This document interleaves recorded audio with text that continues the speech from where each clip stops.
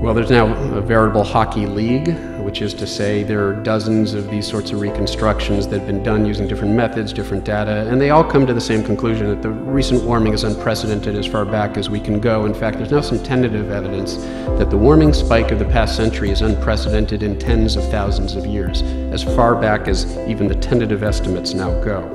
You need to look at the entire elephant. And the bottom line is that we don't yet have a unified theory of climate variability and change that integrates all this in a predictive sense. Can we take some prudent measures to reduce the likelihood of that risk? In the military, we have a saying, if you wait for 100% certainty, you'll be 100% dead. So just remember, anytime anybody shows you a correlation inferring that it's a causation, do not accept it at face value. Welcome to Conversations on Climate Change, the climate change event of the decade, a rare occasion in which nationally renowned climate experts Dr. Michael Mann, Admiral David Titley, Dr. Judith Curry, and Dr. Patrick Moore participated in an intellectually engaging dialogue on the same stage at the same time. This presentation is brought to you by Spilman Thomas Battle, a full-service, super-regional law firm serving local, national, and international clients through its offices in West Virginia, Pennsylvania, Virginia, and North Carolina. Spilman Thomas Battle. Expect different. Good evening and welcome to Spilman Thomas Battle's Conversations on Climate Change. My name is Nick Preservati, and with Bill Hurley, I'm the co-chair of Spilman's Energy Practice. I'd like to especially thank the University of Charleston for hosting us, Metro News, our media partner, all the people at Spilman Thomas Battle who helped make this happen, including our world-class marketing department. And I'd like to especially acknowledge Mike Gerard, the founder and director of the Sabin Center on Climate Change Law at Columbia University Law School in New York City. Mike helped us formulate the format for this evening. He helped us select speakers and actually helped us formulate questions. And Mike unfortunately is not able to make it here with us tonight, but he is listening on the webcast. So thank you, Mike, for all of your work. Several housekeeping items. The evening, I asked that everybody cut off their cell phones or at least silence your phones. Audio or video recording is prohibited. And just to give you an idea, each speaker will be given 15 minutes to present their own presentation. I will give them a 5-minute warning and a 1-minute warning, so please don't be distracted when I start saying the word 5 and 1. And then at the end, I will thank them for their time, and at that point, I ask that you applaud each speaker, but hold your applause until the end of their presentation, and feel free to applaud as the other speakers are brought up. Now going to the event itself, I think it's as much important to talk about what this event is not as what it is. This event is not a discussion or a debate on the existence of climate change. The position that we've asked our panelists to acknowledge, and I believe they all do, as many people in this room, is that climate change is real. It's been real for millions of years, as it's been hotter or colder on Earth than it is now. Sea levels have been higher and lower than they are now. The question is not does it exist, but the question is to what extent is man-made CO2 emissions accelerating that process? And that is the issue that we've asked each of our speakers here today to address. After each of the 4 panelists present their presentations, we will have a 30 to 40-minute Q&A session, and the hope is that each speaker will be able to have at least 2 questions presented to them. After that, they will each have 2 minutes to make a closing statement to address any issue that was raised tonight, whether it's a comment from another speaker or a comment from one of the presentations. In the interests of saving time, I'm not going to go into a long introduction of their bios. They are in the program. So without further ado, can we give a warm West Virginia welcome to Dr. Michael Mann,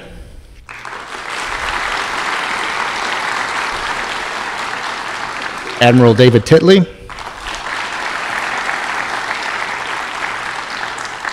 Dr. Judith Curry, and Dr. Patrick Moore.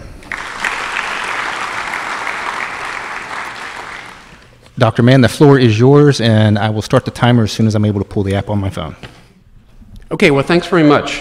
Thanks for doing this event. I'm hoping that we will have a robust conversation tonight about climate change, what's driving it, and indeed it is human activity, and more importantly, where the debate lies, where there's room for a worthy debate, is what do we do about it?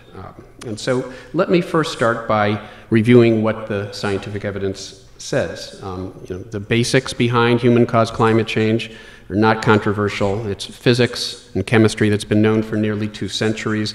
The greenhouse effect, certain gases in the atmosphere, like CO2, warm the planet. We are increasing the concentrations of those gases in the atmosphere by fossil fuel burning. This curve I constructed a little more than a decade ago, and it's fundamentally out of date now, because if you look at the vertical axis, you'll see it ends at 390. You have to add 2 more vertical tick marks to that scale now. Here's where we are. We just passed 410 parts per million CO2 in the atmosphere last week, the first time we've crossed that particular threshold. We're fairly confident now that you have to go back millions of years to find CO2 concentrations that were naturally that high. So we are engaged in this unprecedented experiment with the planet, and what we wouldn't be able to explain would be if the Earth were not warming up. But of course it is warming up, as these observations tell us. 2014, 2015, 2016 were 3 consecutive record-breaking years. The good news is that 2017 did not yet again break the record. It was only the 2nd warmest year on record. What's the likelihood you would get 3 consecutive record-breaking years in the absence of human-caused climate change? Well, we actually published an article a year ago actually calculating those likelihoods using climate models and observations, and I could describe the work to you, but I think it suffices to just put up the headline that Discover ran about our findings. The record global warming streak of 2014 through 2016, a snowball's chance in hell that this was natural. It cannot be explained by natural variability, and indeed, when we look at the warming of the planet and we look at the role of natural factors versus human factors, we can't explain the warming. In fact, the globe should have actually cooled in the latter half of the 20th century if it were just natural factors that were at work. So it's happening. Climate change is real, and it is human-caused. It is due to the increase in greenhouse gas concentrations from fossil fuel burning. That is the consensus of the world's scientists. Now, 2 decades ago, as of Earth Day this year, 2 decades ago, we first published this curve, the hockey stick, that depicted our estimate of how temperatures had changed over the past 1,000 years. And what that curve shows is that the warming, in fact, is fairly unusual. This doesn't happen all the time. The warming spike of the past century is unprecedented as far back as we were able to go. It got a name, the hockey stick. It was featured in the IPCC Summary for Policymakers. And it has become somewhat of an icon in the climate change debate. Again, on its 20th anniversary on Earth Day this year, there were articles talking about this iconic graph that is now 2 decades old. And because it did become an icon in the climate change debate, it has been fiercely attacked by those looking to discredit this iconic curve as a means of trying to discredit the case for concern about climate change. Even though this is just one in many independent lines of evidence that tell us that climate change is real and it's human-caused. Well, there's now a veritable hockey league, which is to say there are dozens of these sorts of reconstructions that have been done using different methods, different data, and they all come to the same conclusion that the recent warming is unprecedented as far back as we can go. In fact, there's now some tentative evidence that the warming spike of the past century is unprecedented in tens of thousands of years, as far back as even the tentative estimates now go. That's the sort of evidence that's led the Intergovernmental Panel on Climate Change. Again, thousands of scientists from around the world who assess the consensus of what the science has to say, determining that indeed the recent warming is unprecedented in this case. In at least 1,400 years, as I said, there's now tentative evidence. It's unprecedented over a much longer time scale. Now, as I said, the hockey stick has continued to be attacked because it was this iconic graph in the climate change debate, and I've written a book about that. It's actually for sale out here. I'd be happy to sign copies of that book afterwards if you're interested. And I talk about experiences as a scientist who studied applied math and physics. Wasn't really a prescription, I thought, for putting myself at the center of one of the most contentious societal debates. But because of where that my scientific training led me in the publication of the hockey stick, I found myself in the center of this very contentious public debate. Now, what about the future? What does the future hold? Well, if we were to basically bring our carbon emissions to a halt or ramp them down dramatically, we could prevent warming the Earth by more than 2 degrees Celsius, 3.5 Fahrenheit, relative to the pre-industrial, what many scientists say constitutes dangerous and irreversible climate change. But if we continue with business as usual warming of the planet, we're talking about anywhere from 4 to 5 degrees Celsius, 7 to 9 degrees Fahrenheit warming of the planet by the end of the century, twice that much in the Arctic because of the amplifying effect of melting ice, a profound change in our climate. Now, it isn't just the warming of the Earth, it's the disappearance of the sea ice, and you'll see a recurring pattern here. The red is the observations, and it shows how sea ice is decreasing over the years. And the shaded region is what the models predict. So yes, the models were wrong here. We're outside of the range of what the models predicted. Sea ice is disappearing faster than the climate models predicted. Yes, there's uncertainty, but uncertainty isn't necessarily our friend. In many respects, we are finding that things are happening faster than we expected. This is where it is this year. It's on course potentially to set yet a new record, although we'll have to see how things shape up over the next few months. There are other surprises. One of the things we're learning, and I've done some research in this area, is that climate change can impact extreme weather events in ways that we didn't really understand years ago. And in some research that I've done, there's evidence that climate change and the amplified warming of the Arctic is actually changing the jet stream in a way that favors very persistent, very large meanders. That's when you get the most extreme weather events, the 2003 European heat wave, the 2010 Moscow wildfires and Pakistan floods, the 2011 Oklahoma and Texas drought and heat wave, the 2016 Alberta wildfires were all examples of extreme summer weather events that were associated with a very specific phenomenon, which we show is becoming more common because of global warming. So this is an impact that we didn't understand just a few years ago. We're now understanding that things like these 1,000-year floods that you're hearing about, and of course West Virginia was one of those states over the past few years that's experienced a 1,000-year flood, a flood that shouldn't happen more often than once in 1,000 years, and yet they're happening quite frequently.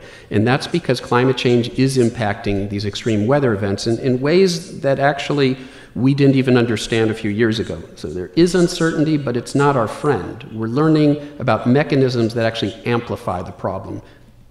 And nowhere is that more true than with the ice sheets. And this is an example of a tipping point. Once you start the melting of the ice sheets, you can't stop it. It sort of gains a momentum that causes it to be irreversible on human timescales. And what we're finding now is that we've warmed the planet enough that some of those very substantial feedbacks are setting in. The collapse of the ice shelves of the West Antarctic ice sheet because of the warming of the southern oceans, which is destabilizing the ice sheet and allowing it to collapse faster than we thought it would.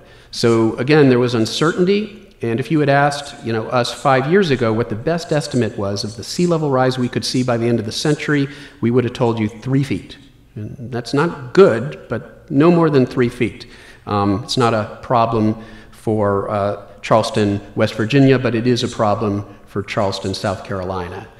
Well, now if you ask us, we have to say it may be closer to 6 to 8 feet. Because when you take some of the processes that were missing in the climate models and you put them into the models, what you find is that ice sheets can collapse more quickly than we thought. So we've literally had to double the estimate of what sea level rise might be by the end of the century, from 3 feet to 6 to 8 feet, just over the past couple years. Uncertainty is not our friend. As we learn more, as we understand more, we're seeing that the impacts can indeed potentially be worse than we had forecast. Of course, some congressmen think that sea level is caused by rocks tumbling into the oceans. That was a comment made by a congressman a few weeks ago at a hearing on climate change. And then there was an article, an op-ed that appeared in the Wall Street Journal arguing that the sea is rising, but not because of climate change. We wrote a letter to the editor replying to that, pointing out that that's sort of like saying that, you know, objects are falling, but it's not due to gravity. It's absurd. The science tells us that indeed sea level rise is being caused by the warming of the planet, and we explained that in our letter to the editor. And I know that at least one person, we got through to at least one person, because this was the person sitting next to me on a flight that same day, reading our op-ed, our letter to the editor in the Wall Street Journal. So we reached at least one person, near as I can tell. But you still find this sort of denial of the most basic facts in our public discourse. As I said before, there's a worthy debate to be had about what we do about this problem, how we solve this problem. But there isn't a worthy debate to be had about whether the problem exists. The impacts, and I'm running out of time, so let me just say that the impacts are no longer subtle. We're seeing them play out. It isn't just polar bears in the Arctic that used to be the poster child of climate change, but it's about us. It's about unprecedented droughts, and as Dave Titley will tell you, in some cases, these unprecedented droughts are creating stress that may be amplifying national security problems, international terrorism. There is a linkage there. Climate change is what the national security community calls a threat multiplier, and David will talk more about that. And these record droughts are creating conflict that is potentially leading to national security problems. It's obviously impacting our infrastructure, unprecedented wildfires like the California wildfire, the Thomas fire this last winter. And I'm saying wildfire last winter. Well, that's not when wildfires are supposed to happen in California. But that's when California had its worst wildfire on record. And if you talk to the fire managers, if you talk to the folks in California now, they'll tell you, you know, we're starting to question whether or not we can even refer to a fire season in California, because what we now have potentially is a perpetual fire season. That's the face of climate change, not subtle. And landslides, and there was a connection there as well, because if you destroy the vegetation, then when the winter rains come, then suddenly you can have massive landslides like the one that killed more than 20 people in Southern California. And of course, we all know about the unprecedented tropical storm season we had in the Atlantic last year, unprecedented in many respects. And just as we start now on our next season, as we go into the next season, climate change is amplifying some of the characteristics of these storms. That's adding to sea level rise, representing unprecedented threats to our coastlines. And we're all paying the price. You know, the damage that's being done along our coastlines, even for those who live, of us who live inland, we pay for those damages. There's tax, you know, taxpayers ultimately are paying for the damage that is being inflicted by climate change, regardless of where it happens in the country. Can we adapt? Well, we're going to have to adapt to some of the changes that are already baked in. But we don't have the adaptive capacity to deal with climate change if we allow, you know, if we continue on this course that we're on, business as usual, burning of fossil fuels. There's no amount of adaptation that can provide the adaptive capacity we would need to deal with the changes that would be in store. Should we engage in geoengineering, massive interference with the climate system in the hope that we might be able to somehow offset climate change? I think that such prescriptions are potentially very dangerous and wrong-headed, and that only leaves us with one solution. Yeah, there are things that we can do personally to decrease our own personal carbon footprints. And you know, we should all do those voluntary things. In many cases, they save us money, they make us healthier, they make us feel better. But ultimately, if we're going to solve this problem, then we need to fundamentally remake our global energy economy. We need to begin a transition, we need to accelerate a transition that's already underway, away from fossil fuels towards a renewable energy economy, and we need to take care of the people who are displaced along the way.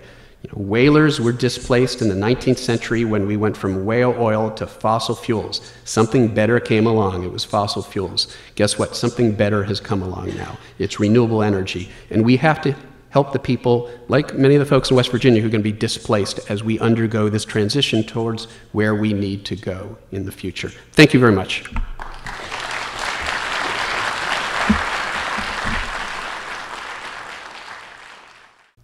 Well, good evening, everyone. I look forward to our conversation this evening. There's widespread agreement on these basic tenets about climate change. Surface temperatures have increased since 1880. Humans are adding carbon dioxide to the atmosphere. And carbon dioxide and other greenhouse gases have a warming effect on the planet. However, there's substantial disagreement about the issues of greatest consequence. Whether the recent warming has been dominated by human causes, how much the planet will warm in the 21st century, whether warming is dangerous, and how we should respond to the warming. Now, there's nothing wrong or bad about scientific disagreement. In fact, the scientific process thrives in the face of disagreement, which motivates research in new directions. Regarding the disagreement on causes of climate change, on the left-hand side is a perspective of a stable climate that changes in response to changes in atmospheric CO2. In other words, carbon dioxide is the climate control knob. It's a simple and seductive idea. However, some scientists think that this is a misleading oversimplification. They regard climate as a complex, nonlinear, dynamical system with no simple cause and effect. Climate can shift naturally in unexpected ways, owing to natural internal variability associated with large-scale ocean circulations. Now, these two perspectives are not mutually exclusive. Proponents of the CO2 as control knob idea acknowledge the existence of natural variability, but dismiss it as noise that averages out. Proponents of the natural variability arguments acknowledge the impact of CO2, but consider it to be a modest wedge that projects onto the natural modes of climate variability. The point of this cartoon is that if you only look at one part of the elephant, you will misdiagnose. You need to look at the entire elephant. And the bottom line is that we don't yet have a unified theory of climate variability and change that integrates all this in a predictive sense. So does this rather arcane scientific debate actually matter? Well, yes, it does. If you assume that carbon dioxide is a control knob for climate, then you can control climate by reducing CO2 emissions. But if you assume that climate change primarily occurs naturally, then the Earth's climate is largely uncontrollable, and reducing CO2 emissions will do little or nothing to change the climate. My personal assessment aligns with the right-hand side, emphasizing natural variability. However, the IPCC and the so-called consensus aligns with the left-hand side. Up until about 10 years ago, I also aligned with the left-hand side because I thought supporting the IPCC consensus was a responsible thing to do. Here is how and why I changed my mind. In 2010, I started digging deeper, both into the science itself and the politics that were shaping the science. I came to realize that the policy cart was way out in front of the scientific horse. The 1992 UN Climate Change Treaty was signed by 190 countries before the balance of scientific evidence suggested even a discernible human influence on the global climate. The 1997 Kyoto Protocol was implemented before we had any confidence that most of the warming was caused by humans. There was tremendous political pressure on the IPCC scientists to present findings that would support these treaties, and this resulted in a manufactured consensus. Here's how the so-called consensus and increasing confidence in human-caused global warming became a self-fulfilling prophecy. You find what you shine a light on. In other words, we've only been looking at one part of the elephant. Motivated by the UN Climate Treaty and the IPCC and government funding, climate scientists have focused primarily on human-caused climate change. Other factors important for understanding climate variability and change have been relatively neglected. I've highlighted long-term ocean oscillations and solar indirect effects, since I think these are potentially very important on decadal to century timescales. One of the most consequential impacts of a warming climate is sea level rise. These two statements by climate scientists typify the alarm over sea level rise. The first is a statement by Dr. Jim Hansen. That's the big thing, sea level rise. The planet could become ungovernable. The second is a statement by Dr. Michael Mann. We're talking about literally giving up on our coastal cities of the world and moving inland. Is this alarm justified by the evidence? This figure illustrates the challenge of attributing long-term sea level rise to CO2 emissions. The blue curve shows sea level change since 1800 measured from tide gauges. The red curve shows global emissions of carbon dioxide from burning of fossil fuels. You can see that global sea levels were rising steadily long before fossil fuel emissions became substantial. You can also see that the steep increase in emissions following 1950 is associated with very little sea level rise between 1950 and 1990. Now, an uptick in sea level rise occurred in the 1990s, which is circled. Let's take a closer look to see what's causing this. Since 1993, global satellite data have provided valuable information about sea level variations and glacier mass balance. This figure shows a recent analysis of the budget of sea level rise since 1993. You can see that the overall rate of sea level rise has increased since 1993. Well, what's causing the increase? The turquoise region on the bottom of the diagram relates directly to expansion from warming, but you actually see a decrease until about 2009. Now, this has been attributed to the cooling impact following the eruption of Mount Pinatubo in 1992. What stands out as causing the increase in the rate of sea level rise is the growing contribution from Greenland, which is the dark blue area on top. Hence, the increase in the rate of sea level rise is caused by Greenland melting. So, is the Greenland melting caused by increasing CO2 emissions? The top figure shows the Greenland mass balance for the 20th century. Ice sheet mass balance is defined as the increase from snowfall minus the decrease from melting. You can see the negative mass balance values after 1995, reflecting mass loss that raises sea level. But if you look earlier in the record, you see even larger negative values, particularly in the 1920s and 1930s. Clearly, the high mass loss rates of recent years are not unprecedented, even in the 20th century. Greenland was anomalously warm in the 1930s and 1940s. What caused this? The bottom figure shows variations in the Atlantic multidecadal oscillation, which is an important mode of natural internal climate variability. In general, years with positive AMO index are associated with a mass loss for Greenland, whereas negative AMO index is associated with a mass gain. From this analysis, I can only conclude that CO2 emissions are not the main cause of sea level rise since the mid-19th century. The scientific evidence that I've shown you on the preceding slides is well known to the IPCC. Here are some statements that the most recent IPCC report made on sea level change in Greenland. Recent rates of sea level rise are comparable to those that were observed between 1920 and 1950. Recent temperatures and mass loss from Greenland are comparable to what was seen in the 1930s. Detection of the impact of human-caused warming and observed changes in regional sea level remains challenging.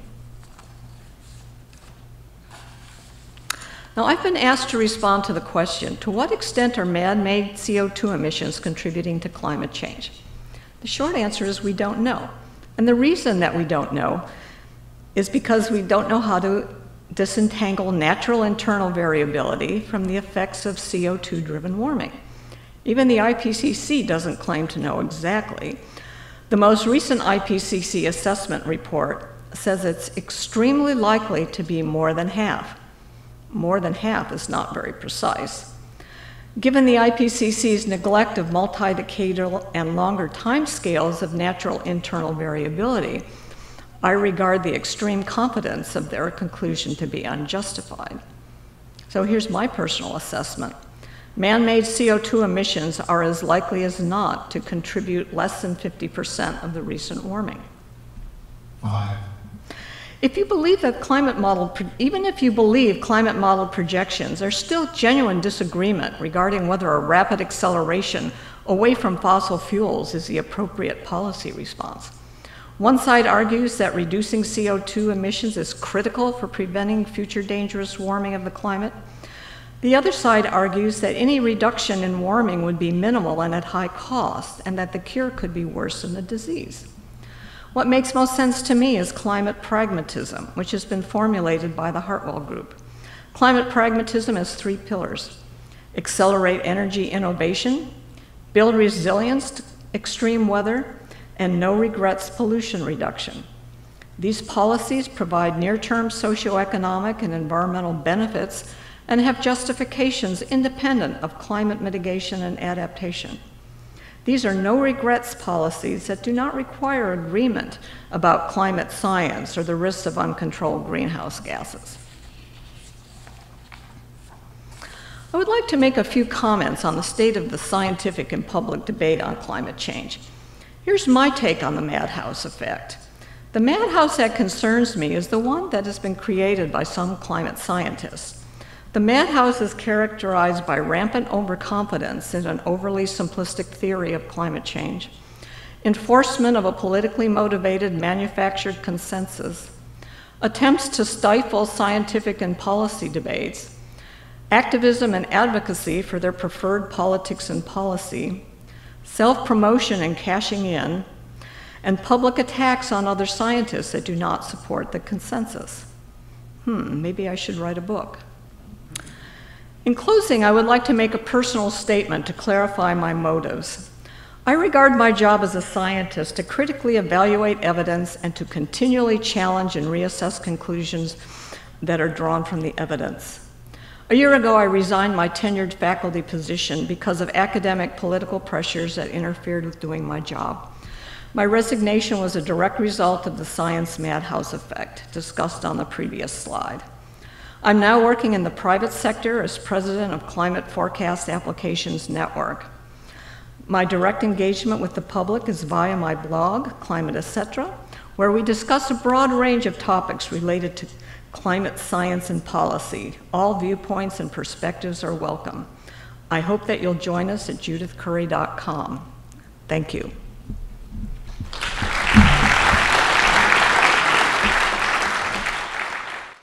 I'm going to start not with science graphs and all that kind of stuff. I want to show you a picture of my hometown. This is Schenectady, New York. I don't know if anybody knows where that is. It's in upstate New York. Used to be known as a city that lights and halls the world. And this is what it looked like when I was a very young child. This is what Schenectady looked like when I was leaving the town for the last time, going to Penn State. I've seen economic dislocation. It hurts. Schenectady is still trying to figure this out. So when we talk about the need to move beyond coal, believe me, if we don't do it right, there is a massive human cost. I understand that. I know Dr. Mann understands that. I'm not sure if the natural gas guys all do, but this is what happens. And it's not a lot of fun to live through, as I'm sure many in West Virginia understand.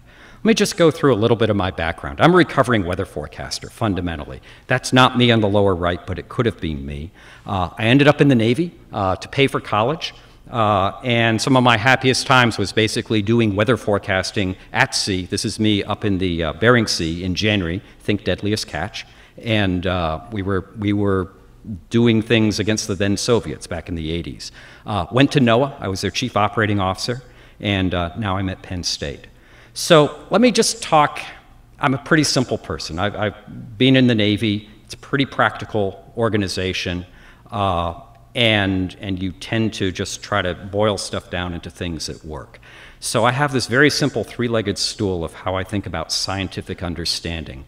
And I just want to take a minute or two to let you know, why is there so many people, sort of over 9 out of 10 climate scientists, do think that carbon dioxide is a major controller on the climate. And it's 3 things. Do we understand the fundamental theories? What do the observations say? And can we predict it? And if the answer is yes to all three, then you would argue you have pretty good understanding. So spoiler alert, the answer is yes to all three. So that's kind of my stool here. And let me just walk through it very quickly. Okay, there's not a test. Dr. Mann would get an A. Everybody else, I'm not quite so sure, including myself. So this is when I started talking about this in the Pentagon a decade ago. Some of my fellow admirals asked me, Titley, have you got religion on this? And I said, no, I just went to the Church of the Radiative Transfer Equation. And as Dr. Mann kind of pointed out, we've known this stuff for a long time. So you had Fourier on the far left in the 1820s, figured out the atmosphere affects heat. You have Tyndall, a Scot. He actually figured out carbon dioxide was, in fact, a greenhouse gas. And by the time you got to the close of the 19th century, you had the guy on the right, Arrhenius, a Swede, starting to do the first global warming calculations. So you had a Frenchman, a Scot, a Swede. As far as I know, they did not go into a bar, but they kind of figured this stuff out. So I say that this is the fundamentals of climate science, is cutting-edge 19th century science.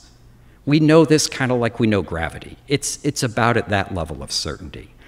So what do the observations say? And I don't think anybody on this panel is going to disagree that the climate is changing. So this is from NASA. And this really just shows relative to the 20th century, which would be sort of white, as the years go by, and the years are down at the bottom there, how the temperature is changing. So here comes the Dust Bowl. Here's the 30s. So you see the US was quite warm, but there were a lot of parts of the world that were still below the average, even when we think of it very hot in the 30s. So here's the 50s, I think the 60s, 70s, the 80s, the 90s. There's still areas you can find below average, but fewer and fewer. And you can see how this moves around. That's that natural variability that we've talked about. But you can see the signal that has been put on top of that. And that, primarily, is coming from carbon forcing. So the third part, can we actually predict this stuff? So already this name's been mentioned, Jim Hansen. Now, this is not the Muppets guy. This is the climate guy. And if this page kind of looks like a Xerox of a PDF, it's because it is. Comes out of a science journal from 1981. And this guy Hansen, who at the time was a young buck scientist, said, hey, let's go see if we can calculate this stuff. So he knew everything. If you can see on that graph, it's on the far left where the observations are. He knew everything to the left of that, the last inch or so of that. All those black lines, we didn't know what was going to happen. Those were his estimates, and he had to figure out how much greenhouse gases were going to come in. So what he basically did is he calculated that, and somebody later, 30 years later, said, hey, let's see how that guy Hansen did. And that's the purple line. That's how we verified. So it turns out that Hansen, who sometimes is thought of as an alarmist in this, was actually too conservative on his predictions. So I've gone through in 2 seconds here, kind of, we have fundamental understanding for well over 150 years. We have dozens. We could talk for weeks about the observations, and we've been able to predict this stuff at large scales for a long time. Just so you know, if we had two people who weren't really quite sure about this, two climate scientists, to show where the science community is, we would have to put that number of people up here on this stage, probably about the same number that's in the audience, about 200. Okay, so when I think of climate, again, I'm a simple sailor. I can only think of 3 things at one time: people and water and change. People, water, change. No polar bears. I'm sorry. I'm sorry if anybody loves polar bears. It's okay. But we will, in the interest of time, I'm not going to talk too much about the individual impacts on the people, the water. I do talk about this, all about the water, but really I want to talk about the change piece of climate. And this has actually come up a couple times. Here's just a slide, comes out of some work by John Englander and others, of the variability that we've seen over the last 500,000 years. And it doesn't really matter which of these 3 lines you look at, whether it's sea level or temperature, carbon dioxide. One, you can see they're all pretty correlated. And yes, up, down, up, down, up, down. And people who study climate in the distant past, we call them paleoclimatists, actually, climatologists, actually, Dr. Mann, that's his original field. They can actually explain why we have these. And again, I don't have time right now, but we understand why we have these. But what we had, if you take the very, very, like just tiny slice on the right-hand side, the most recent 8,000 years, you can see, and this is sea level, we've had stability. And when did we come up with human civilization? During those 8,000 years. Now, it's not like the ancient Egyptians sat down and said, hey, we're going to have climate stability, let's start civilization so we can all carry iPhones around in about 10,000 years. I don't think they had that conversation. But what was happened is we could start planting crops, and they would grow the same place year after year. If we built a port, we didn't find it 10 miles high and dry, in a century, nor under 40 feet of water. So we could set up trade. And we've developed human civilization with over 7 billion people. If we change that, and especially if we change that rapidly, we have to think of what are the impacts. How are we going to do that in a world of 7 billion people? Or can we take some prudent measures to reduce the likelihood of that risk? In the military, we have a saying, if you wait for 100% certainty, you'll be 100% dead. So this is risk management. And if we see that there is a risk, this is exactly what Ronald Reagan did, oh, by the way, with the ozone. He said, I don't know if you science guys are totally right, but if you're right, this is really bad, so let's do some things now. And thanks to President Reagan and many other countries, we're actually making progress on the ozone hole. So it's risk management, and that's how kind of this is looked at. Okay, I apologize for the words, but that's what I have. Again, 3 things. So this is something you may or may not have heard or thought about before. How does climate change impact national security? It changes where our soldiers, sailors, airmen, and Marines have to operate. It changes that environment. I'm guessing many of us are parents or even grandparents in this room, and I'll bet a number of you have sons, daughters, nephews, nieces that are serving in our armed forces today or have served. Our American way of war is we do not fight the home game, we fight the away game. And we want to make sure that our military forces have a home field advantage on that away game. Part of that is understanding the natural environment. And if it is changing, and especially changing rapidly, the military needs to make sure they're ready for it. Second is the threats to our operating, or our security infrastructure. Norfolk Naval Base is taking on more and more flooding. And it's not just the base itself, it's the access roads and it's the infrastructure that supports it. The people who make Norfolk Naval Base work live off base. They've got to get there. They've got to live someplace. And finally, if we have time in Q&A, I'll talk about it. Climate change can be a link and a change of events that can make bad situations worse and sometimes catastrophically so. For those of you of a certain age, you may remember the BASF commercial, we don't make things, we make things better. Climate change doesn't make things, it makes things worse. Okay, so first, it's really encouraging to actually listen to the words of our current Secretary of Defense, Secretary Mattis. He recognizes climate change is man-made and it is a risk to national security, and he says he's going to manage that like he manages every other risk in the Pentagon. I put this up here, the IC, and I apologize for the acronym. That's the intelligence community. DNI, Director of National Intelligence Dan Coates, President Trump's appointee to that job, testified before Congress a couple of months ago on worldwide threats. You can look this up. You can find it on the internet. And nobody has to hack it.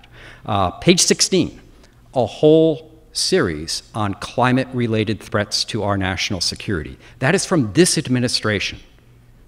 So, and it is very consistent with what the intelligence community said 2 years ago, 5 years ago, 7 years ago. So this transcends politics and political parties. What can one person do? Well, I have a llama here, and we can talk more in detail if anybody's curious what a llama is doing in a climate talk, although I'm told it's an alpaca. Somebody came up and it's like, I'm sorry, but I'm going to call it a llama. Learn local action, monitor, and advocacy. And when I say advocacy, talk to your elected officials. Ask them, ma'am, sir, what are you doing to stabilize the climate? It's not a yes or no question, kind of like dating 101. It's an opportunity to start a meaningful conversation. So let me just close with a couple words here. Admiral Nimitz, probably not known to be a huge tree hugger, talks about the importance of taking precautions when you are able to. Nothing is more dangerous than begrudging on your precautions. We see the danger signs. We see the warning signs. Maybe we're wrong, but do you want to bet your life on it? Do you want to bet your children's life on it? Because there's a whole lot of people who have looked at this, and believe me, all the incentive structure in the science community is to come up with a revolutionary theory that totally disproves greenhouse gases. They will name institutes after you for 500 years. Thousands of people have looked for those theories. They have not withstood the test of time. I want to end here. I want to end with this picture of NASA. This country does incredible things when we are focused. You think about Apollo 13, and I think quite a few people in the audience remember that. I was just a kid. And by all means, as I grew up and I read more and learned more about that, those astronauts should have died. They should have died in space. We shouldn't have got them home. We refused to let that happen. Overnight, literally overnight, we mobilized the strength of American science and technology, and we achieved basically what people would thought was the impossible. Okay, climate change is not something that happens in 72 hours, but our country does amazing things when we get focused. We're not focused yet.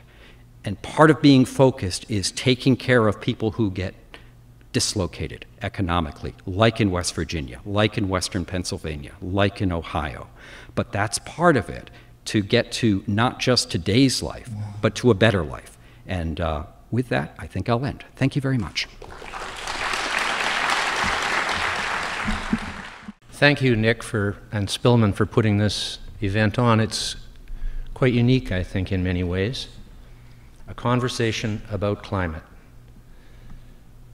Quickly, I was born and raised here on this floating village on the northwest coast of Vancouver Island, was sent to boarding school in Vancouver, where I, as an ecology PhD, became radicalized by the threat of all-out nuclear war and the emerging consciousness of the environment, and joined a small group of people to voyage to Alaska to stop hydrogen bomb testing, which we and many other people, we as the kind of spearhead, did. That was the last hydrogen bomb the United States ever detonated.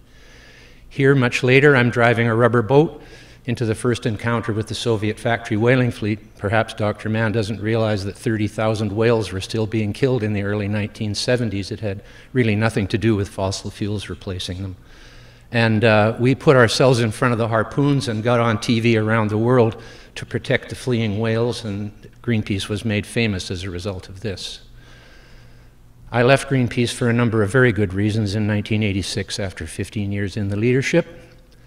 This has been shown already. Mine's a little more up to date. It shows that it's up above 400 there. And there's no doubt in my mind that human CO2 emissions are the primary cause of this. Ocean warming may have caused a teeny bit of it.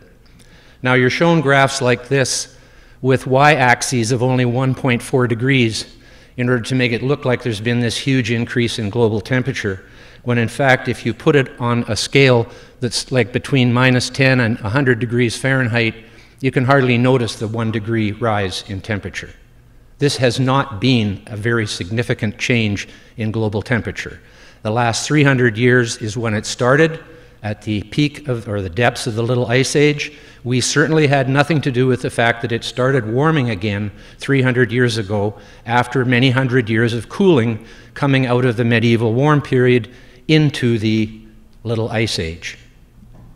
Let's go back 570 million years, or 500 million years or so here. What I'm showing you here is temperature and CO2 to the best of our knowledge going back that far. You can see that they are almost never in sync. Sometimes they are completely out of sync, like 146 million years ago there. CO2 goes up, temperature comes down at the same time, then CO2 starts going down and temperature goes up. There was an ice age there 290 million years ago or so when CO2 was very high, and then there was another period where they came in sync, but then when CO2 continued to remain low at that big dip there in the middle, temperature skyrocketed up to a pretty well a modern history high in terms of the 500 years since modern life emerged in the Cambrian explosion. So it's ironic to note that this last period that we're in now, the Pleistocene Ice Age and the Eocene interglacial period, are the coldest since 270 million years. That's when the last ice age occurred. That's why all that ice is on Antarctica and the Arctic, because this is an ice age. And periodically, quite frequently in fact, during the last 2.5 million years, it has descended down to south of the US-Canada border on many occasions. So you can see very little correlation in the long-term history of CO2 and temperature, and this concludes the fact that CO2 is not the primary control knob of global temperature. There's actually far higher correlation between shark attacks and ice cream consumption. And that's because correlation is not necessarily causation. Causation requires correlation, but very often strong correlations are the result of a third common factor, in this case, temperature. Because when people go swimming in the summer, they come back to the beach and eat ice cream, and that's when they get attacked by sharks. So just remember, anytime anybody shows you a correlation inferring that it's a causation, do not accept it at face value. Here's a correlation that's true: life expectancy and CO2 emissions. The reason life expectancy, a large part of it, is because of our use of fossil fuels. They are 83% of our energy supply in the world today, and they play a huge role in our longevity, our wealth, and our personal freedom. This is the last 65 million years since the dinosaur extinction. You can see after the dinosaur extinction that temperature skyrocketed to what is known as the Eocene thermal maximum. This is from a Greenland ice core. I'll show you ice cores from Antarctica later, which go back much further. You can see that we are basically at the tail end of a 50 million year cooling period on this Earth. Just 3 million years ago, the Arctic islands of my country, Canada, were covered in forests with giant camels roaming in them. There was nothing wrong with that climate. It was perfectly acceptable for life on Earth. As a matter of fact, when people say, well, we couldn't live back there when it was so warm because there weren't any people yet then, I think our ancestors came through that, or we might not be sitting in the auditorium tonight. Our ancestors came through more changes over the last 500 million years than you can throw a stick at. Absolutely nothing compared to anything variable that's happening today. As a matter of fact, not one single factor of weather or climate happening today is anywhere out of line with the last 10,000 years. Nothing. And I'd like someone to name me one. CO2 is out of line, but it's not weather or climate. There's CO2 going up at the end there. We did that. Notice the temperature isn't following it. But what I'm looking at here is the 100,000-year cycles of glaciation and interglacial periods. The high points are the interglacial periods. The one on the right is the one we're in now. Note that it is colder than the 3 previous interglacial periods. The Pleistocene is still cooling. Note that they are very much in sync with CO2, the temperature curve. This was the fundamental fraud in Al Gore's film, An Inconvenient Truth. He said, obviously, CO2 is causing the change in temperature. These are the Milankovitch cycles, in sync with the 100,000-year Milankovitch cycle, which is the changes in the Earth's orbit, in the shape of it. How would changes in the shape of the Earth's orbit affect CO2 concentrations in the atmosphere? No, they would affect temperature. And temperature would affect the ocean's temperature, and the ocean's temperature determines how much CO2 can be dissolved in it.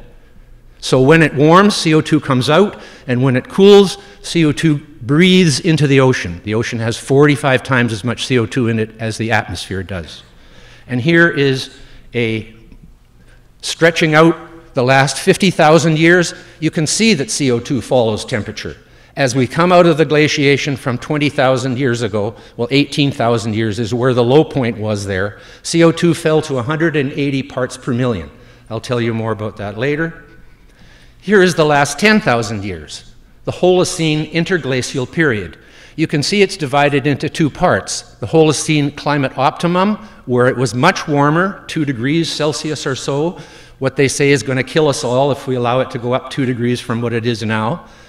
And then it goes into the neoglacial period. This means the new glacial period. Note that CO2, the red line, was rising while temperature was falling. Another very convincing indication that CO2 is not the control knob of global climate. And then we see, this is why they call it the neoglacial period. These are charts showing the advance of glaciers. So when it was warmer in the Holocene climate optimum, very little glacial activity. It was a warm enough period to cause the glaciers to retreat, as they had been for the last 10,000 years since the peak of the glaciation. But the neoglacial period, the colder period we're in now, we see glaciers advancing, and the little ice age is shown as the tallest chart there. That was the coldest it's been for 10,000 years, was only 300 years ago. The Thames River last froze over in 1814. And isn't it a bit odd that the world record temperatures, that the warmest recorded was in 1913, and the coldest recorded was in 2010? These are global records. How could that happen if there was such a massive warming going on in the world? And this is what it looked like 21,000 years ago. At the peak of the last glaciation, Montreal, where it is now, was under 3.3 kilometers of ice. This is natural climate change. It occurred by itself. We don't know why. And we don't know why we plunged from the Eocene thermal maximum 50 million years ago into the present Pleistocene ice age. No idea. It wasn't CO2, that's for sure, because for the first 100 million years of the decline in CO2, temperature was rising into the 50 million year Eocene maximum. You've seen this chart. Where it levels off at the top there is where the big glaciers were all melted. And that's basically where the warm part of the Holocene occurred. But it shows it slightly rising from then on for 7,000 years. How could this happen if the sea was rising steadily for 7,000 years, even slowly? This is one of thousands of islands at the equator in Indonesia that have been undercut by the sea's erosion in a calm equatorial climate. Here is the sea level rise in Florida. There is no acceleration. This is expected because we're in the modern warm period. Here is the showing that even the IPC rejects the idea that extreme weather events are being caused by either natural or human-caused climate change. First they said it was global warming, then it stopped warming so much, then they said it was climate change, then if you said, well, last winter was really cold, else they said that wasn't climate, that's just weather. Now what do they talk about? You saw the presentation. It's all about extreme weather events. It's changed the goalpost twice since we started with this fantasy. CO2 is the most important food for all life on Earth. That's where the carbon in carbon-based life comes from. Here's where the carbon is. The atmosphere has 850 billion tons, but there's 100 billion tons in carbonaceous rocks, limestone, marble, and chalk. All that carbon came from the atmosphere via the ocean by calcifying marine organisms such as this one that lived when CO2 was at 2,000 parts per million, not just 400 like it is now. And here's an example of many of the calcifying marine organisms that caused that 100 billion tons of carbon to be drawn out of the annual cycle and put into the bottom of the sea, so that here you see CO2 has been declining steadily for at least 600 million years, while temperature has basically got no pattern. It goes up and down, up and down, up and down. CO2 goes one way, down. And if CO2 had continued to go down at the level it was in the absence of human CO2 emissions, this is what would have happened. It was only 30 parts per million above the death of plants at the height of the last glaciation when it fell to 180 ppm. At 150, they die. We have inadvertently reversed the decline in carbon dioxide in the global atmosphere, so it is a salvation, not something to be demonized. Here's what CO2 does when you increase it with trees. It makes them grow twice as fast at double the level. Every commercial greenhouse grower in the world pumps CO2 into their greenhouses to make them produce more food. And here, the top science body in Australia, CSIRO, shows us the greening of the Earth by CO2, and then NASA shows us the same thing. They know it too. And here is the world's energy supply. The greens are against coal, oil, gas, nuclear, and hydroelectric, and only in favor of 1.3% of the world's energy supply. It reminds me of when they said in Vietnam, you have to destroy the village to save it. We have to destroy human civilization to save it, apparently.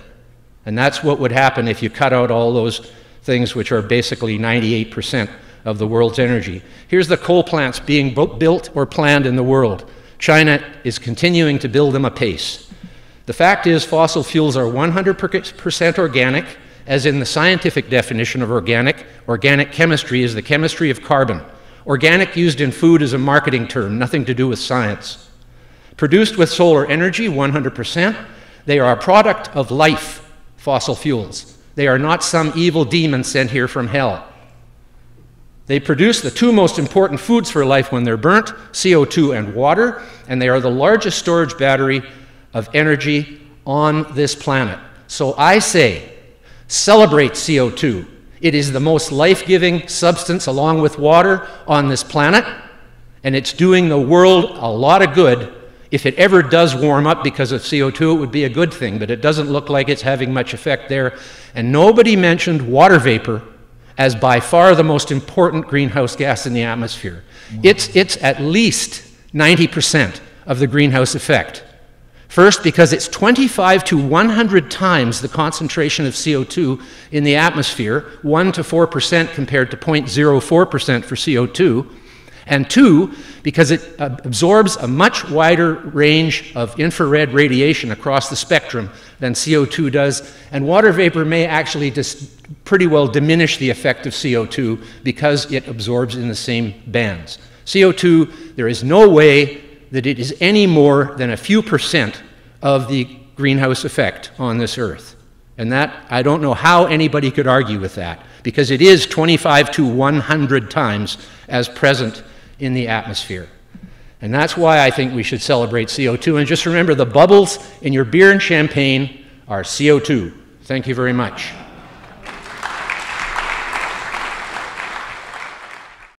Thank you, Dr. Moore. Thank you, entire panel. Now it's time for the question and answer session.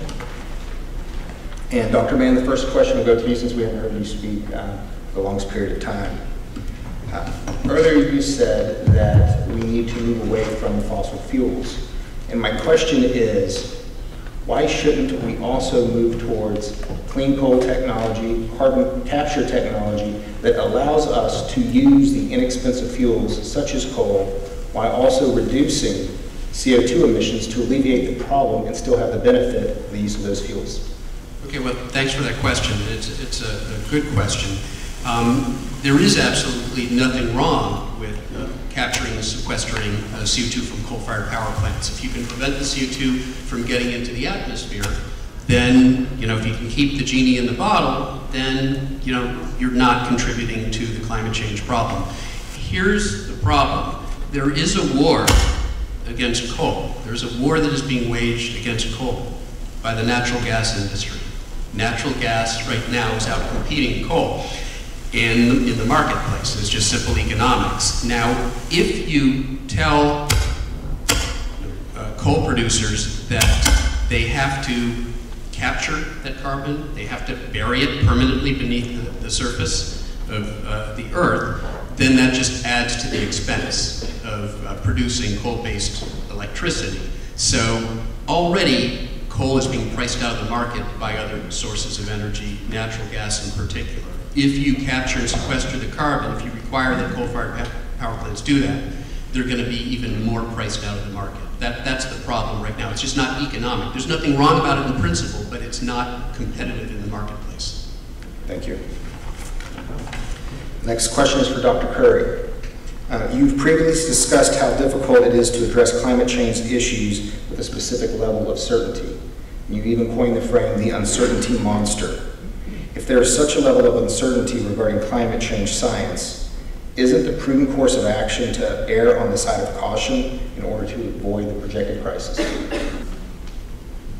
The issue with uncertainty in decision-making is that you have to match the decision-making framework to the level of uncertainty. If you're talking about, deep uncertainty, way, way out there, things that have a very low probability happening, trying to do a cost-benefit analysis or to figure out what you should do doesn't make sense. And and when it's a really complex environmental / socioeconomic problem, the precautionary principle can often set you on the wrong path, where the cure can be worse than the disease.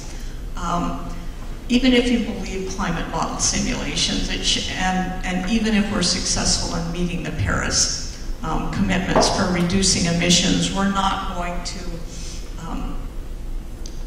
reduce the warming by more than a few tenths of a degree by the end of the 21st century. And this is even what the climate models say. So, you know, we can't really control the climate by trying to do this. And so it's just a mismatch, and the cure can be worse than the disease. If you spend all this money on the solution that's really ineffective, then you hurt the economies, and we're less able to protect ourselves from whatever comes our way. So, and yeah, so you end up with the cure being worse than the disease, and that's not going to help anybody. So it's a very complex problem, and that's why the ideas of climate pragmatism that I put forward, they're what we call, robust decisions that even if the warming doesn't materialize, you've gotten some benefits from whatever you've decided to do. Thank you. Admiral Titley, the next question is for you. What is the single most significant and reproducible data point that supports the claim that increased CO2 emissions are causing an increase in either the number or severity of extreme weather events?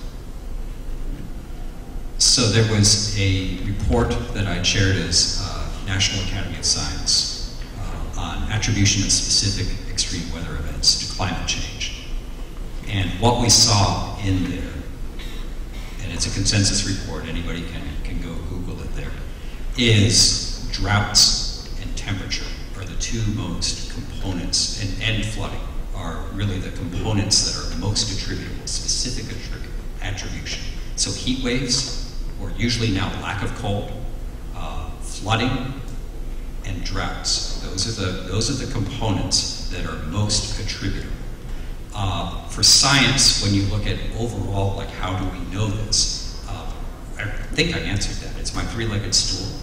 It's a combination of, do you have not just correlation, but do you have fundamental understanding, which we've had since the mid-19th century? Do the observations of independent data sets, let's say you don't believe for whatever reason the atmospheric temperatures, look at the oceans. If you don't believe the oceans, look at the ice. If you don't believe the ice, look at how the ecosystems are changing, et cetera, et cetera. How does that all work? And then finally, can we predict it? And can we predict it? And there's been many, many studies show that the only way you can get the climate models to replicate today's climate is by increasing the carbon dioxide. So science is a weight of evidence. If you want proof, go to geometry. But science is a weight of evidence, and the evidence weight, we believe, is compelling. Thank you. Dr. Moore, the United Nations IPCC is warning that there will be severe, pervasive, and irreversible impacts on Earth if we do not hold the temperature to less than 2 degrees Celsius increase by the end of the century. What will be the impact of a 2-degree increase on temperature? Well, it would be sort of like moving to Florida, I think. From here, for example, you'd have at least a 2-degree increase in temperature. I don't think half of you would die if you moved to Florida, at least for your natural end. So I think that is a silly projection and a silly number. The idea of 2 degrees Celsius damaging half the life on the planet is just crazy. You saw what I showed you, how warm it was in the past, and how I have said very clearly that nothing in the present situation of weather or climate is anywhere near out of the ordinary with the past 10,000 years. In fact, the Holocene thermal optimum was warmer than it is now. We know that for a fact, and people lived through that. As a matter of fact, that's when civilization began to flourish. The whole of the Sahara Desert had villages spread across it at that time because it was green. And the cooling that has occurred, which usually brings drier conditions, has brought drier conditions. And if you looked at that graph and the fact that it's steadily downward from the Minoan warm period 3,000 years ago to the Roman warm period 1,000 years ago to the medieval period 500 years ago to the modern warm period now, which began 300 years ago, you will see a steady decline in the peaks of the warming all the way along there. We are actually on the slide down, which will take about 80,000 years, into the peak of the next cold period, the next glaciation.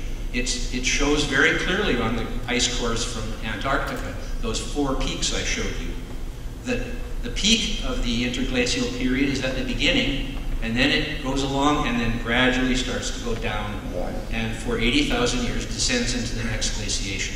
That's where we are right now by all best knowledge. Thank you.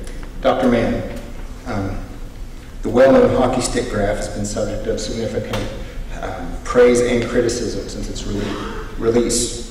If you could go back prior to its release, are there any changes to the methodology that you had made based upon the criticisms you received? Well, thanks for the question. Actually, for 2 decades, we responded to legitimate issues that were raised. Our study was the first of its sort to try to take all these disparate paleoclimate data and reconstruct patterns of past surface temperature on a year-by-year basis.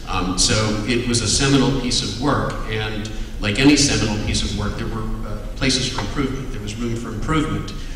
What we spent the subsequent decade and a half doing was developing more elaborate methods, working with the paleoclimate community to introduce a more diverse group of proxy records that can be used for this sort of work.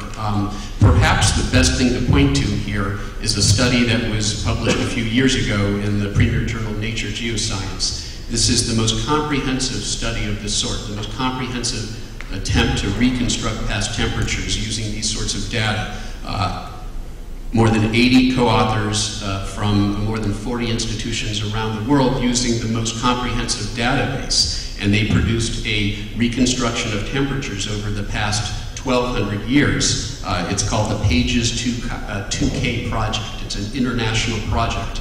If you plot their result on top of a hockey stick, it's difficult to distinguish which curve is which. Remarkably, they come up to almost the same identical conclusion that we did 20 years ago, and that's how science works. If you're wrong, others are going to demonstrate that you're wrong. People are going to improve on the methodologies, people are going to use independent approaches, different data, and when it all points in the same direction, and let me add, by the way, that it's important to get things factually right. We can't just state untruths when it comes to the science of climate change. There's room for debate about the implications, about the policies, but let's get something straight. If you actually look at the state of the art in the scientific literature when it comes to reconstructing past temperature patterns, the farthest back we can go right now with global estimates of temperature on century by century timescales to actually reconstruct temperatures on the same timescale that global warming is occurring today. The farthest back we can go right now is about 30 to 40,000 years. And if you look at the leading journals, the nature journals, the science journals, the estimates of temperature over that time frame show that the recent warming is unprecedented. It is unprecedented as far back as we can go. And putting up, 30, 40-year-old graphs based on data that would be laughed out of a scientific conference today if you tried to present them, really does a disservice to this discussion, because it isn't true that the Holocene optimum, quote unquote, was warmer than today. What we now understand was that the changes in Earth's orbit relative to the sun has a different influence on temperatures during the summer and the winter. And if you only look at half the year, which is sort of what scientists were doing, they were only looking at the summer and they were only looking at the high latitudes. If you look at the whole globe, if you look at summer and winter, what you find is that those temperatures were not as warm as today. The temperatures today are as warm as we are able to reconstruct. As far back as we are able to go with these sorts of reconstructions, temperatures today are as warm as they've been. Thank you. Dr. Curry, can we even have any scientific predictions on carbon dioxide's role in climate change until the equilibrium climate sensitivity index is determined? Okay. Equilibrium climate sensitivity is a sort of a metric for how much warming would you get if you double carbon dioxide in the atmosphere and you allow the climate to equilibrate for, some hundreds of years. There's a great deal of uncertainty in that parameter. The latest IPCC report gave a likely range between 1.5 and 4.5 degrees centigrade, and that range has been pretty much unchanged for some decades now. But there's still a lot of evidence supporting values outside those ranges on both ends. Okay, so there's a great deal of uncertainty. Now, climate models have an average equilibrium sensitivity of about 3.2, and it's a much narrower range, and it's on the higher end of that.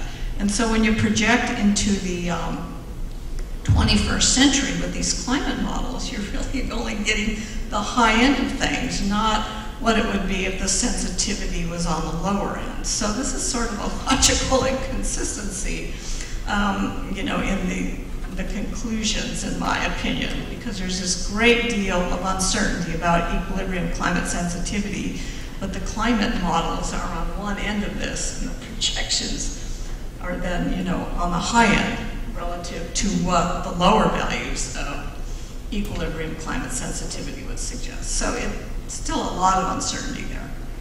Thank you. Admiral Titley,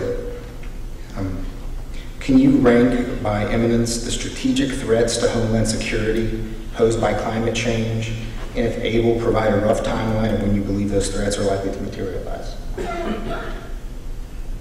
So it's always, what is it, Niels Bohr and many others said, predictions are tough, especially when they're about the future. So ranking these gets into the various timeframes. So long term, the big threat is sea level rise. So if we do not really change our way we're putting CO2 into the atmosphere for the rest of the century, we are most likely locking in roughly 25 to 30 feet, give or take, of sea level rise. Now that's not going to happen instantly, but that's like in a couple of 100 years or so. So when the Navy tells me that they're going to raise the piers at Norfolk by 3 feet or so, I say that's interesting. What you really need to be thinking about is, are you going to build your Mid-Atlantic Naval Base at Yorktown or Williamsburg? So I don't know if anybody here owns property in South Florida, but with that kind of sea level rise, the southernmost point in Florida is Orlando. I could go on and on. So there's a threat to our infrastructure. There's also a threat due to the unplanned and forced migration. So you probably know here, Syria and the refugees coming out of Syria shook the EU to its core, the European Union. That was with 1 million refugees. If we continue business as usual and raise the seas, we have plenty of ice to do so, that will put roughly 500 million, 500 million people in play. So we've heard tonight how the climate's been much, much warmer, much, much colder, and we're all here, so clearly Homo sapiens made it. That's a true statement. How many people were on the planet at that time? Maybe 1 million, 1 million. That's probably like the population of West Virginia, total, for the whole globe. We are dealing in the real world, and what the defense and the intelligence communities look at is the real world. And that is a world of nearly 7 billion people. How do we manage these changes with 7 billion people? That's the big issue. Thank you. Dr. Moore, what is the single most significant, reliable, and reproducible data point that supports the claim that man-made CO2 emissions are not affecting climate change? I didn't say CO2 emissions were not affecting climate change. I said that it is an insignificant effect. CO2 is a greenhouse gas, but it is in the atmosphere at 4/100ths of a percent. How can something in the atmosphere that is invisible, tasteless, odorless, colorless, at 0.04% be the most powerful agent in the universe at this point in time? Obviously, the climate changed dramatically throughout history with nothing to do with CO2. Those things that caused those changes have not gone away. They are still here. And CO2 did not cause the change in warming that started 300 years ago coming out of the depths of the Little Ice Age. Even the IPCC says mid-last century. That isn't even a century that they say we've been the main cause of climate change. The problem with the Intergovernmental Panel on Climate Change, they get some things right. They do not attribute extreme weather events to anthropogenic climate change. But the extremists do, the alarmists do. They just carry on as if, as if the IPCC didn't say that, but they did say it. And it's really what they don't tell you that is more important than what they tell you. Like, for example, just now, Dr. Mann has said the Holocene thermal optimum was not warmer than it is today. Then how come the glaciers are advancing so much more now than they were during that period? Does a colder time make glaciers advance less? Surely not. The neoglacial period is a period of advancing glaciers. The glaciers advance most. These are data points. The data point is the Little Ice Age. Glaciers have advanced more than they have for the last 10,000 years. That means it's colder. Surely to goodness anybody can figure that out. Glaciers are receding. Please, no comments from the audience. When they recede, it's warmer. When they advance, it's colder. That's what glaciers are made from, cold. Thank you, Dr. Moore. I'm going to ask one last question for the entire panel, without much commentary, just see if you can. If you can't answer, that's fine, and then we'll go into the closing statements. What is, in your opinion, the optimum level of CO2 in the atmosphere for plant growth without harming climate change? Dr. Moore. I'm sorry, Dr. Mann. So thanks for the question. This is a question you often hear, and you sometimes hear statements by contrarians in the climate change debate that, well, who's to say what the optimal CO2 level is? Who's to say what the optimal temperature is? And there's a simple answer to that.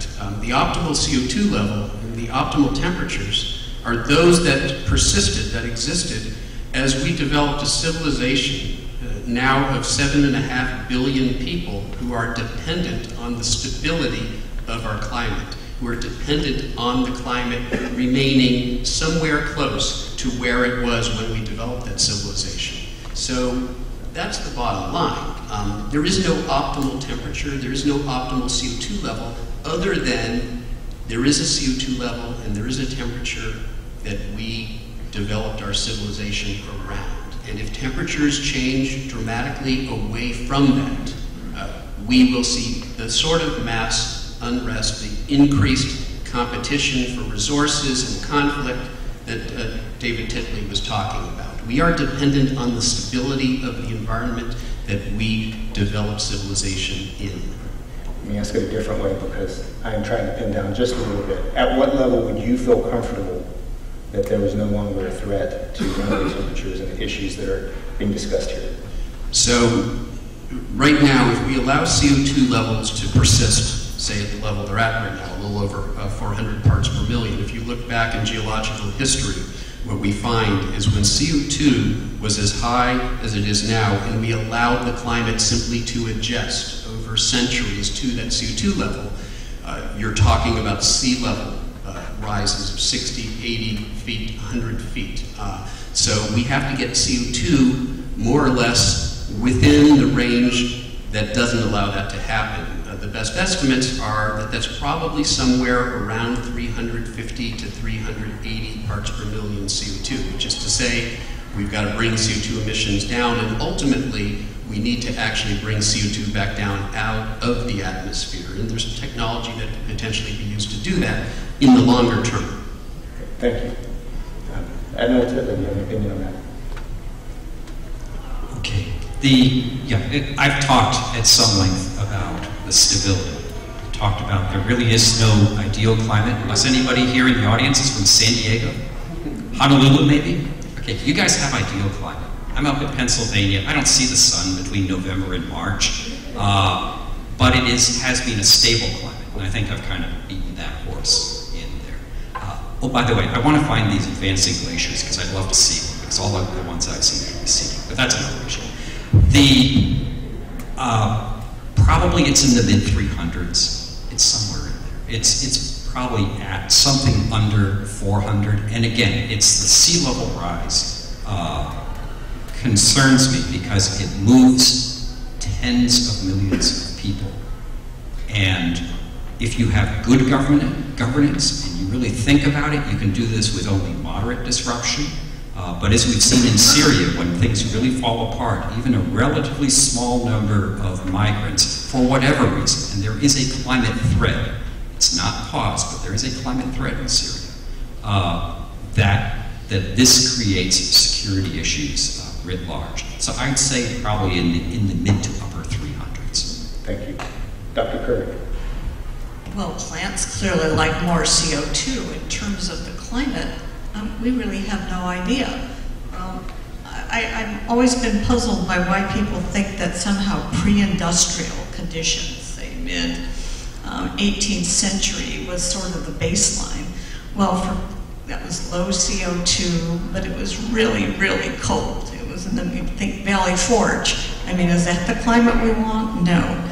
And climate is not stable. All of that happened independent of CO2 high or low causing anything. There were other causes besides CO2. CO2 might have responded. So climate fundamentally isn't stable.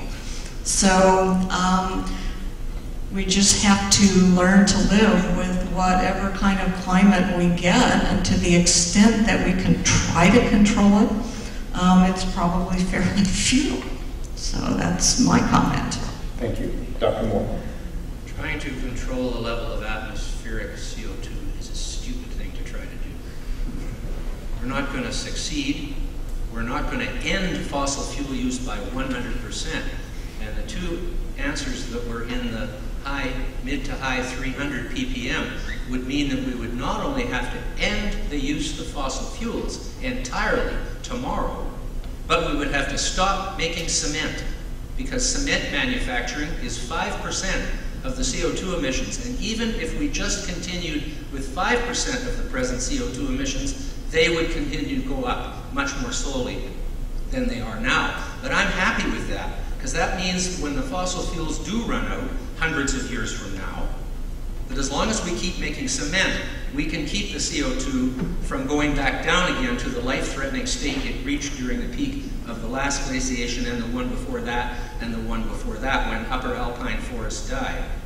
And I think the general has mixed up the time scale here. I didn't say that the glaciers were advancing today. They've been retreating for 200 years or so, because we're in the modern warm period. When they advanced more than they ever have in the last 10,000 years was during the Little Ice Age, which peaked in 1700 or so, in conjunction with a quiet sun, by the way, the Maunder minimum, which is another whole subject we haven't discussed as really very much, is the effect of the sun on the climate. Some people say it's the sun, stupid. But the truth of the matter is, CO2 and plants is what's important here. Plants are the basis of all of our life. Every animal life and every non-photosynthetic life on Earth is based upon plant life. And plant life is based upon CO2. And plants evolved in a CO2 level of thousands of parts per million. 30 seconds. And even today, greenhouse growers double and triple the level of CO2 in their greenhouses, because that's what plants prefer. And if sea level rises, you're not going to have to run. You have two decisions to make if the sea comes up, like it did 420 feet since the last glaciation. You can either go higher or protect the coast. Where it's flat, it probably makes sense to go higher. Where it's steep, it probably makes sense to go up. We can build infrastructure so fast these days, and just hire the Dutch, and you'll have the, you know, Thank you, Dr. 23% of their land is under sea. Thank you. Time for closing statements. Go on, Dr. Mann. 2 minutes. Okay, thanks. So I began, with my presentation, making the point that there is an honest debate to be had about what we do to deal with this challenge. It's one of the greatest challenges we face as a civilization, and as David has alluded to, there are ways forward that will allow us to prosper economically and deal with this problem at the same time. Now, that having been said, there really isn't an honest debate to be had about the basics as assessed by the U.S. National Academy of Sciences. This was an organization that was created by a Republican president, Abraham Lincoln, to provide an assessment of policy-relevant science, and today is sort of the gold standard when it comes to assessing the state of scientific understanding. As David said earlier, if you look at what the National Academy of Sciences has had to say about the linkage between climate change and extreme weather, there are clear linkages in several cases when it comes to extreme rainfall events, flooding events, droughts, and heat waves. There is decisive science, despite what some of the other panelists may try to convince you. And there's been a lot of mud thrown on the wall, a lot of talking points, a lot of claims that have been made that simply don't stand up to the slightest bit of scrutiny. I would point out to the audience that there is a wonderful website called skepticalscience.com, and you can go to that website and you'll see that a number of the talking points that our contrarian participants here have sort of introduced tonight are actually among the 150 or so leading contrarian myths and talking points when it comes to climate change. And you can go to the site, you can see what the myth has to say, and you can see what the science actually has to say, and you can see the peer-reviewed scientific literature behind that. So I would encourage you to do that. There's some pretty compelling arguments that have been made against the scientific consensus. They're all wrong. Go to Skeptical Science, get the facts. Thank you. Thank you. Dr. Curry. Well, you've just seen the climate science madhouse in action, okay?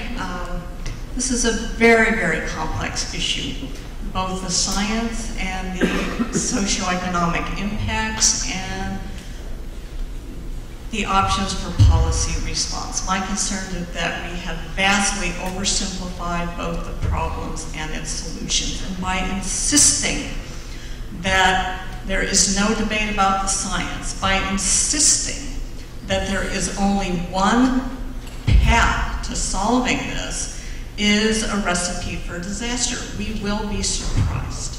We will make mistakes along the way.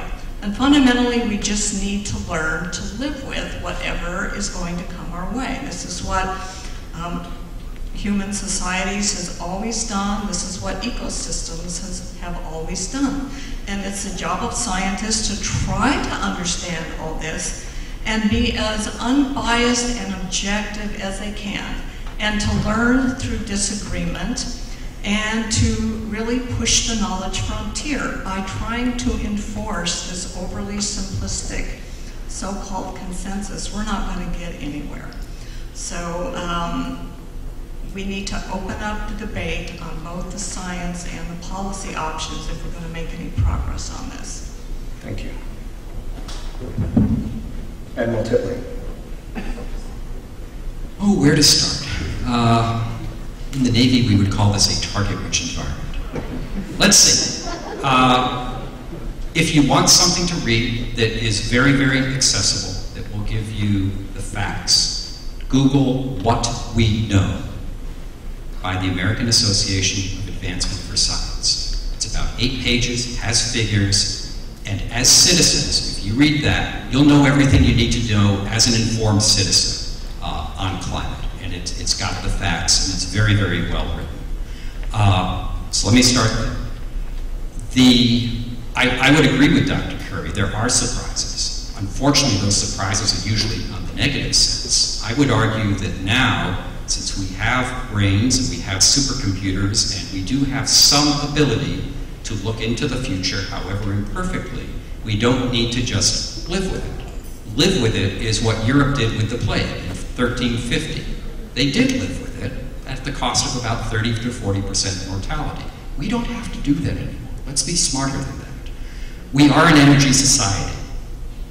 Nobody here that I heard is advocating giving up energy, although I heard some straw men to that effect.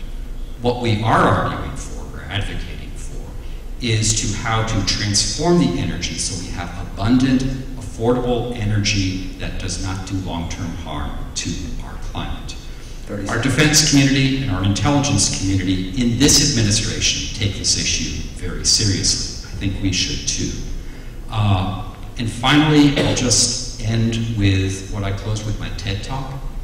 The ICE doesn't care what we say on this stage. It doesn't care who's running Congress. It doesn't care who's in the White House. It's just bills. Thank you. Thank you. Dr. Moore, 2 minutes. In 1970, there were approximately 6,000 polar bears. Today, there are somewhere between 25,000 and 30,000. That is a fact, and they still say they're going to go extinct. The word consensus, when used in a sentence with science, is false, because consensus is a political and social word that is a different arena than science. Science is about observation and replication, period. It is not about how many people are willing to jump off a cliff with you. It is not about lemmings. It is not about sheep. It is about individuals like Galileo, Darwin, Mendel, Newton, Einstein.